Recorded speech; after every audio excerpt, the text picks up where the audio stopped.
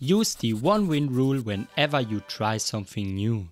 Before we start with the video, only a small percentage of you are actually subscribed, so please subscribe, it's free and you can always change your mind. Juggling has changed my life, not because I've always wanted to become a circus clown, but because it has significantly improved my productivity at work. The repetitive up and down of colorful balls is perfect to relax and refocus during breaks. It's engaging enough to keep my mind from ruminating, yet doesn't take up too much mental capacity. But it wasn't always this way. When I started, my balls were all over the place. One even got lost in my friend's handbag for weeks. As the saying goes, the first step is always the hardest. Learning new things often gives you tremendous benefits after you have mastered the basics. Working out and following a balanced diet for a few months gives you a sexy body. Meditation brings you mindfulness and calmness to your life if you do it regularly. And speaking a new language lets you talk to people you otherwise couldn't. But all this only happens if you make it through the initial hardships, which often isn't easy.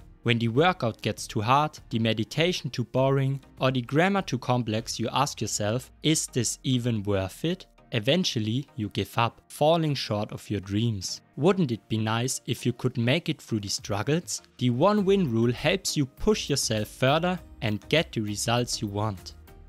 This is why you shouldn't give up too soon.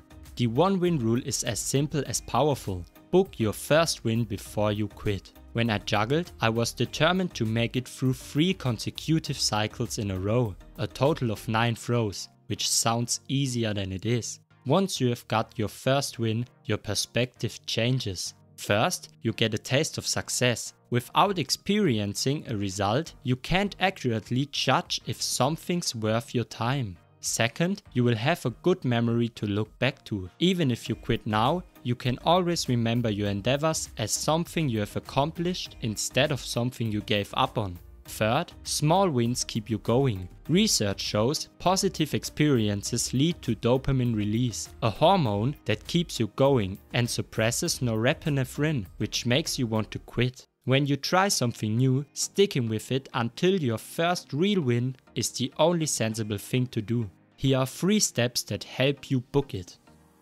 Find your Goldilocks goal. The best children's stories carry lessons applicable for adults as well, such as the tale of Goldilocks. Goldilocks is your typical rebel child, a girl who doesn't listen to her parents and wanders off into the forest, where she finds a lonely hut. If this was in Germany, there would have been at least 2 locks and a sign saying, "Private property, keep out." But thankfully, wherever Goldilocks lives, people are more hospitable. When she enters the hut, she finds 3 bowls of porridge on a table. 1 too hot, 1 too cold, but the 3rd one with just the right temperature. Filling your belly with someone else's food makes you sleepy, so she goes to the bedroom. Similar to the temperature of the porridge bowls, 1 bed is too hard, the other too soft, but the 3rd one just right. The Goldilocks rule states, humans experience peak motivation when they face a challenge that's neither too hard nor too easy. When I was in 2nd grade, I was ahead of the class and bored to death by our math exercises. I lost all motivation and stopped doing them altogether. But when I got into university and our financial engineering professor wrote down a differential equation spanning 2 blackboards and featuring a whole gang of Greek letters, it was lights out for me as well. The right goal is neither too hard nor too easy. Keep this in mind when you think about what counts as a win for you. Set a goal that proves a serious challenge but isn't completely unreasonable. Harness the power of the internet. Did you know that there's a YouTube video titled "How to Touch a Wall with an Apple"? It's exactly what you expect. In the comments, someone asks if this also works with a red apple. Shortly after, a helpful member of the community uploaded a quick tutorial on how to touch a wall with a red apple. Apart from being utterly pointless, this teaches you 2 important lessons.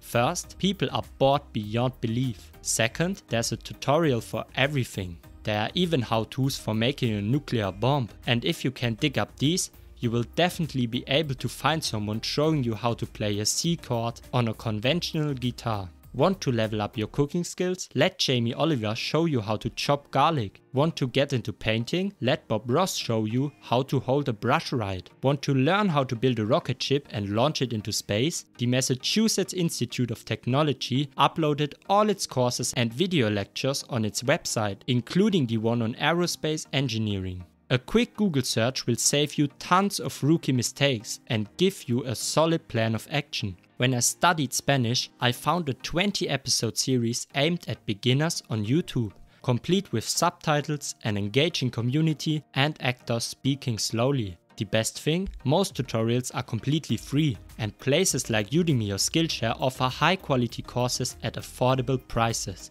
Whatever you want to do, I guarantee you someone has made a tutorial on it.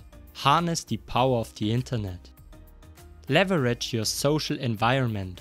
There's only one thing more painful than defeat: someone witnessing you fail. Getting rejected when trying to kiss someone is one thing, but having people watch and laugh adds insult to injury. This is why getting an accountability partner is so powerful. You don't want to lose face in front of them, so you work extra hard. If you're both on the same pursuit, you can push each other to new heights. Motivation doubles when shared.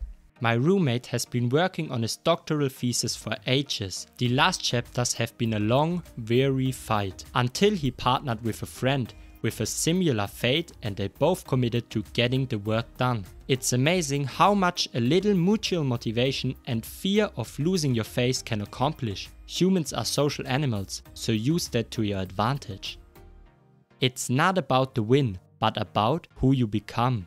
We are what we repeatedly do. Excellence then is not an act, but an habit. Aristoteles. Your identity is based on your daily behaviors. If you work out, sleep well and eat healthy every day, you see yourself as an athletic person. If you read, listen to podcasts and challenge your assumptions, you view yourself as someone smart and educated. Likewise, if you keep at new things until you bag your first win, you see yourself as someone capable of achievement. That is the real power of the one-win rule. When you get used to achieving your goals, you turn into a different person. Your identity changes and becomes a source of unwavering confidence. You transform yourself from someone who gives up to someone who makes it happen. When you try something new, do whatever it takes. Use the Goldilocks rule, harness the power of the internet, and get someone to hold you accountable.